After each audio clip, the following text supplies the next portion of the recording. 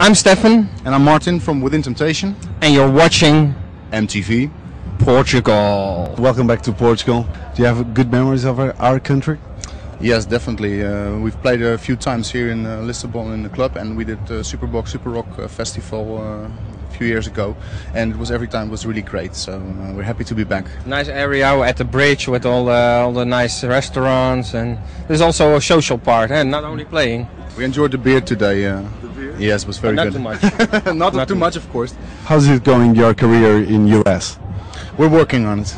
We have the luxury problem that a lot of people all over the world like the music that we're playing, so we have to go to a lot of countries, which of course we like, but it's difficult to focus on one country, and I think it's with a country like US you really have to focus on that and be there. But we don't want to disappoint other fans, so it's like we're just with the searching of the country by ourselves. We're busy to find a guy who can clone us. So we have a US clone and a European clone or something.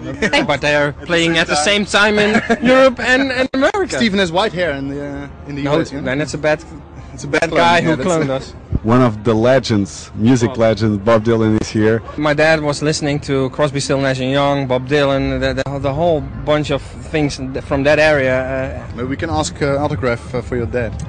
Maybe we should try that. Huh? I don't know. I don't think Bob Dylan is here already. I think he's still in the hotel or something. Yeah. We have to tackle him after the show.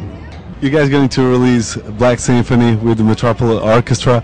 It's like the music even coming more alive, because every single bit is played live and everything. And if you're standing in the middle, you feel like God or something, like whoa, what's happening around me?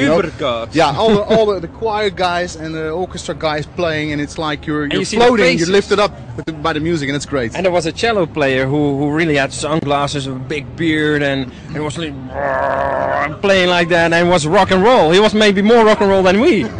I think, that's definitely. Yeah. Everybody should check it out at least, just to listen, because I'm very proud of it.